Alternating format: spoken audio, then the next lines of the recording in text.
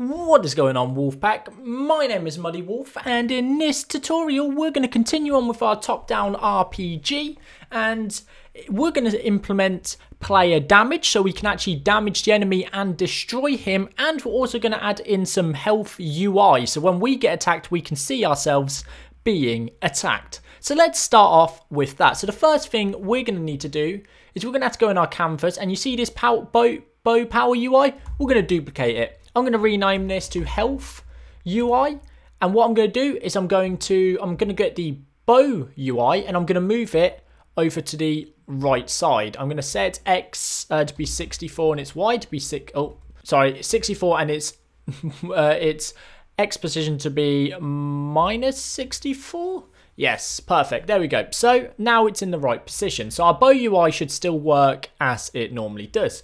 But our health UI, let's go in and let's go to the fill area. Well, actually, first, let's give it some value. Let's say it's about halfway up. You can see it's still yellow, and that's going to get confusing. So let's change that to a red color. Let's go for something like that. That looks good. So now we have a little red health bar we're going to be able to use. You know what? By default, we'll just set this to 1, just so it looks like it's always up anyway.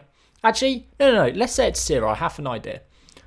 So we have the health UI, but on our player, we don't have any health UI here. So let's open up this script in Visual Studio Code.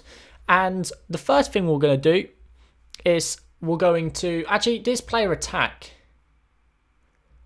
We're going to go into our player health script, and then in our player health script, we're going to create a few new things. So we have our health and our max health here, which is always nice. But what we need next is going to be our slider. So we're going to say serialize field. We'll give it a private slider. So we're going to have to be using Unity Engine.ui. And this slider is going to be called health slider. There we go. So we've got our health slider. Now inside of our start method, we want to set health slider dot max value is equal to max health. What we're going to do then is we're going to create an on GUI method, which just stands for on GUI, which stands for graphical user interface. So anytime the user interface is updated, this method will be called in here, and we're going to create we're just going to say health slider dot value is equal to our current health. So what we're doing here is we're just making sure the value of the slider is equal to our max health here. So there you go. So that's looking pretty good so far. So let's go back to our Unity instance, wrong way, this way. And when this reloads the scripts, we should, inside of our player health script here, you can see we have this health slider here. We can drag in our health UI and drop it on here. And we should be able to hit play. And then you can see our health is activated. So if we go near the enemy and he starts attacking us, you can see our health is going down. And it's just going to keep going down and down and down and down and down and down. And there you go. We need to respawn. So let's stop that. Let's go back to our health script. And that's cool. So you might have seen when our health was going down, it was just jumping down chunks. But what happens if we want to make that look smoother, like it slides down? To do that, we can actually use a math lerp. So let's go up here and let's say float t is equal to time.delta time divided by however long we want it to take to move down. So we're going to say 1 second or one float. And then instead of just setting our value to health, we're going to say mathf.lerp, and then we're going to give the health slider dot value, so the current value, and then the value we're trying to get to, and then we're going to manipulate that over time. And this way, now if we go back to our Unity, let the scripts reload, and let's hit play. Now this time you can see our health bar actually slides up from 0 to where we need to be, and then when we start getting attacked, you can see it goes down. It doesn't snap, it actually slides down, which is a really nice touch to have. So that's a cool little touch. Let's go back to our health script. So now when we die, we actually need to die. So we just currently log player respawn. Now we can just destroy our game object, and there you go, that'll be done, and then we can bring up a menu. So for now, we're just going to destroy our game object, and that's game over. We need to get the game loop actually in before we can really be fully destroyed. But here you go. So now if we go near and we're attacked, we're being attacked, we're trying to get away, we're shooting him, but we don't do any damage yet.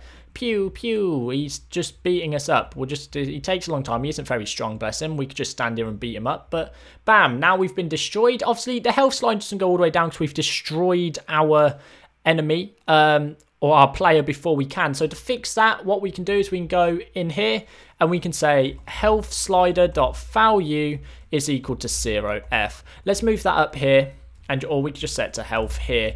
So we just want to actually directly set it here. And now we should be able to go, before we get destroyed, if we just let it run, there we go, but it's going to take a minute again, so I'll skip this part. And as you can see, when we've been destroyed, we have been destroyed, and our health slider is now completely at 0, which makes it a lot better. So there we go. So that is that health section done. Now we need to actually be able to do damage, because if we play this game again and we try to shoot our enemy, it does nothing. He takes no damage and we could never destroy him. So we need to click on our enemy to start with, and we're going to create a prefab out of him. So let's drag him into our prefabs, and this is just going to be enemy. On the right, we're going to add a tag. So let's click add tag, add it. Let's create a new one and we're going to call it enemy. Let's click back on our enemy prefab here and tag him with enemy. Perfect. Now we're going to open up our enemy script here. And what we're going to do is, where are we? So we're at the top here. Let's move that space at the top. It's unneeded. So we've got these variables: speed, attack damage, can attack, target. But we need our health stuff. So between this, let's just create a header for our health. Should probably create a header for our other stats too. So let's just say movement and attack. There we go. Cool, so we've got those in. Now under here, let's just say we need a private float called health, just like our player, and also a serialized field called private health, private max health, and we're just going to have that, private float max health. There we go. So now we have a 2 instances. Now we're going to create a start method under our target here, and we're going to say health is equal to our max health when we first start the game. So we actually have our enemy health here. And then we're going to create a new public function. So we're going to create a public void take damage. And what we're going to do here is we're going to say float damage. And then we're going to say health is minus equal to the damage we take. And we're just going to quickly debug .log.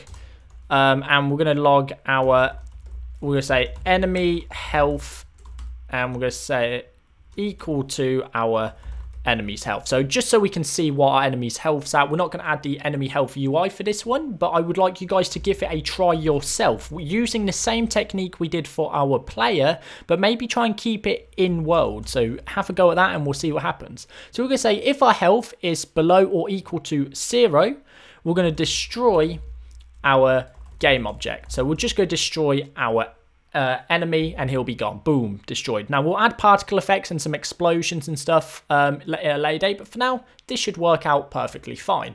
But before we finish this, we need to go to our arrow script and we need to actually add in damage to our arrow, because currently we have velocity but we do not have damage. So let's copy this and rename this to arrow damage, and then once we've got our arrow damage, we can go down to a...